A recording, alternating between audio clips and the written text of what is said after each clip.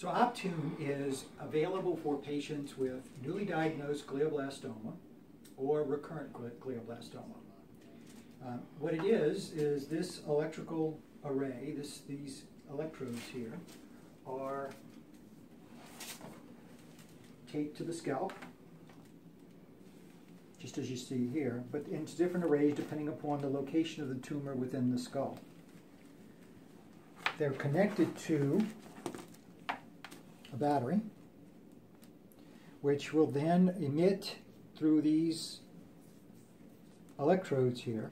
It will emit a very low amplitude, high frequency electrical impulse that will disrupt cell division. The electrical impulses will affect the chromatin aligning to form the new cell, and when it does so, it messes up the cell to such a degree that the cell actually dies. So for rapidly growing tumors such as a glioblastoma, it can have a tremendous effect. And by using this simple, non-invasive treatment here, doesn't make anyone sick, and it's really just wearing this on their scalp, it has shown that patients who have worn this with recurrent glioblastoma or with newly diagnosed glioblastoma, an increase in their life expectancy of 6 months over those patients who have not used it.